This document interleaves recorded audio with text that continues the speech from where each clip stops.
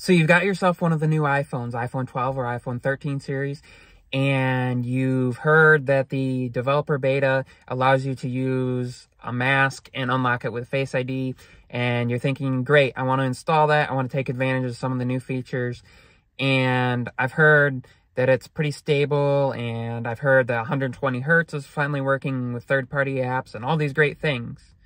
But what you may or may not have heard, and you might want to check out, is that some people are experiencing a bug that started several iterations back where a pink screen comes up. And what I mean by that is, for instance, I was using mine and I opened up the remote app through Control Panel to control the Apple TV so I could type in a password. And lo and behold, the screen flashed pink. It shut off, it restarted, came up. Everything's fine, all my photos are there, doesn't seem to have harmed the battery, doesn't seem to have removed anything, doesn't seem to have really hurt anything. But be cautious, because some people are having it happen and having to go get a new device. Other people have had to reset their device.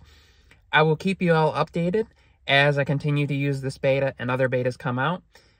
My name is Michael Pepper of Michael Pepper Tech. If you haven't subscribed, please do so. And hit that thumbs up button if you like it. And of course, comment down below and ring that notification bell so you will be alerted for my next videos. And thanks for watching.